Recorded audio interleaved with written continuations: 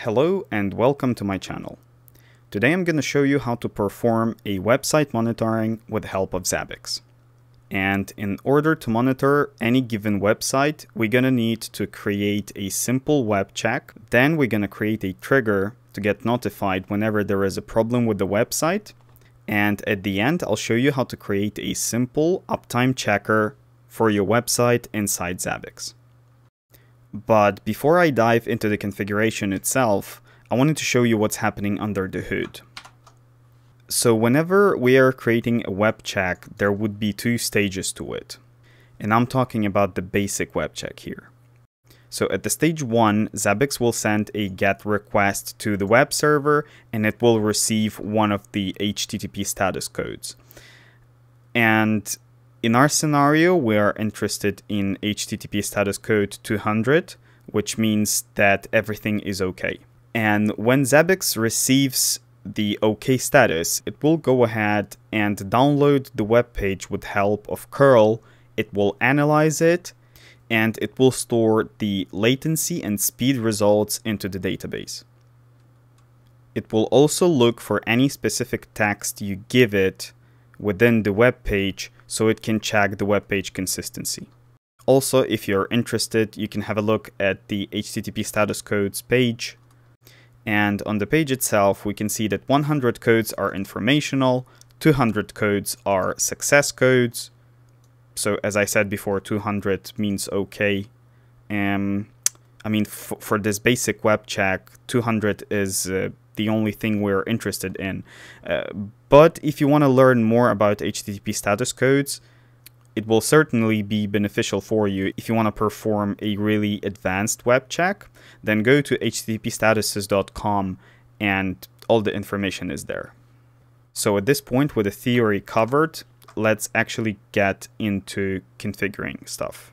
So first of all, I want to show you one of my already configured web checks.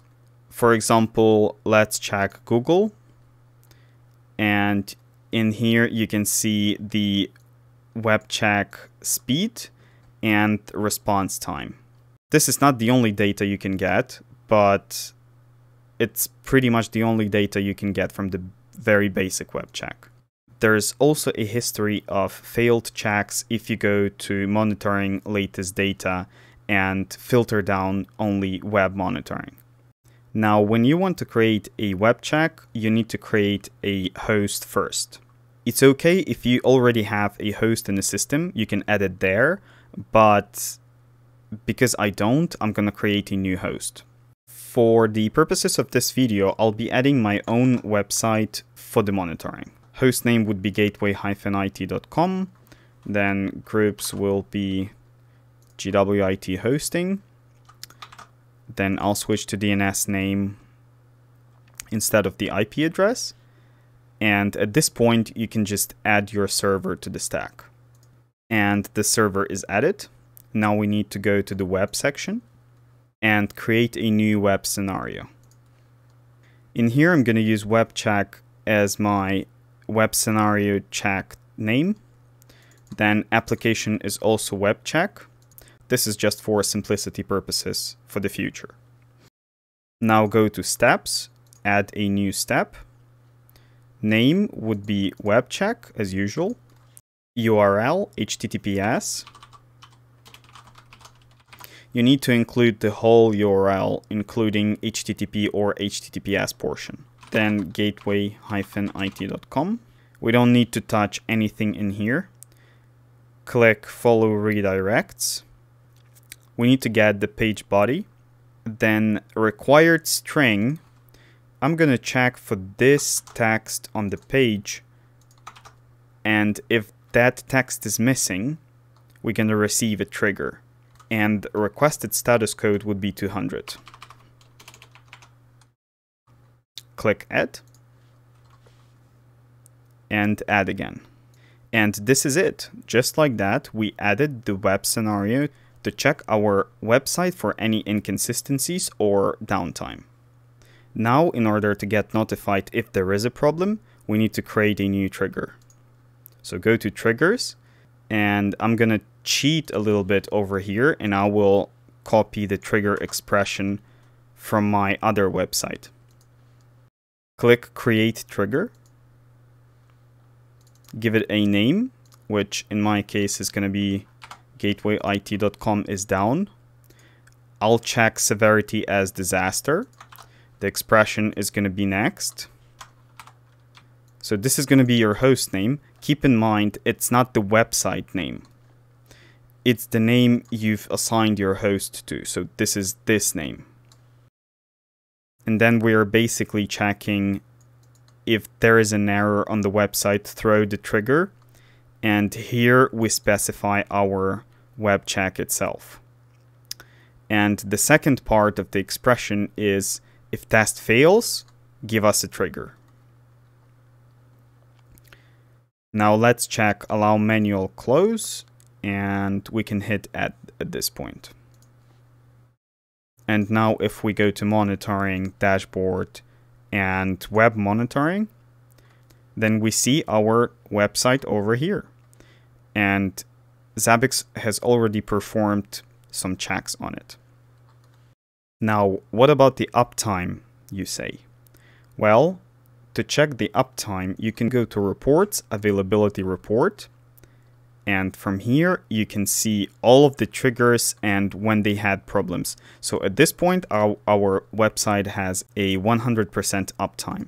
But to be honest with you, Availability Report gets very messy if you don't filter down things.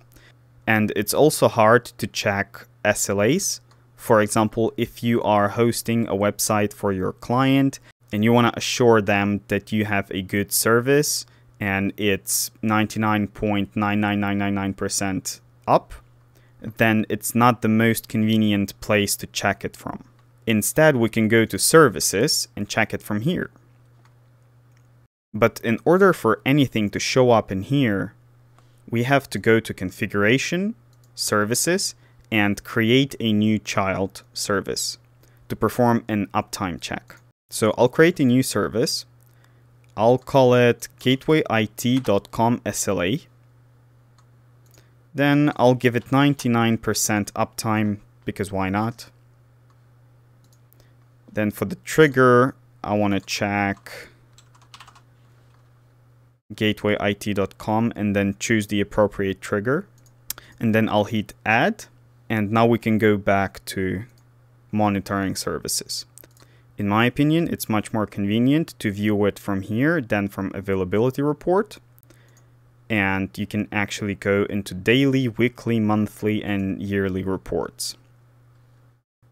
Now, before I end this video, I wanted to show you how the failed web check looks like and what Zabbix does at that point when your web check fails.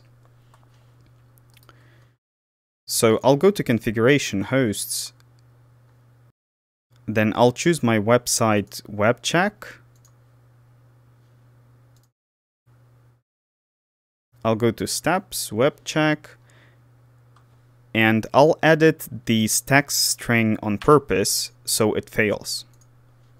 Update, update. Now we need to give it a minute or two to realize that the website is down, and we'll see how the failed web check looks like.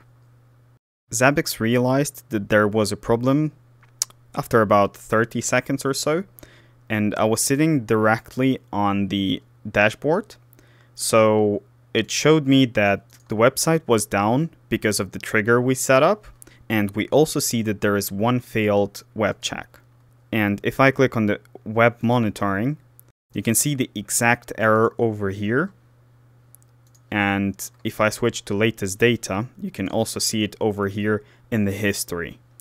It's always going to show up in the history, so even if you missed the trigger, for example, if you didn't have email notifications on, then you can certainly go back and check if there was a problem at any point before, if user, for example, reported it to you. Now, also, if we go back to services, we can see that our trigger is at disaster level, Gateway IT is down, and it's counting the downtime. So at this point, our downtime is 0.190 and is growing.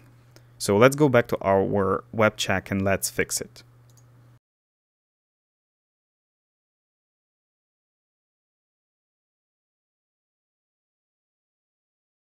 Now I'll need to wait a few seconds for Zabbix to realize that the problem is gone. Okay, and the problem is gone. It took about 40 seconds this time. Because our website is being checked every minute, it might take up to a minute for Zabbix to realize that there is a problem or there is no problem and website is recovered. You can lower it down to something like 15 seconds, but it's going to put more load on your Zabbix server and the website itself as well. And before I go, I have one more thing to add.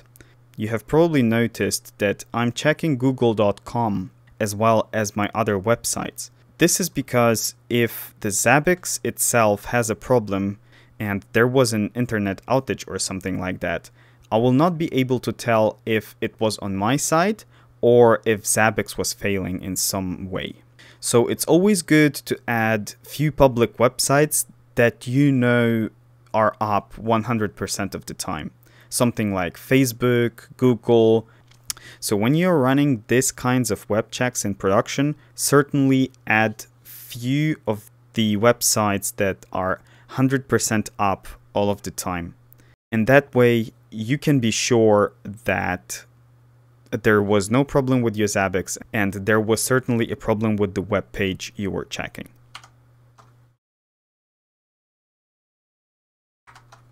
Thank you very much for watching, guys. If you liked the video, please consider subscribing and following us on Patreon and LBRY.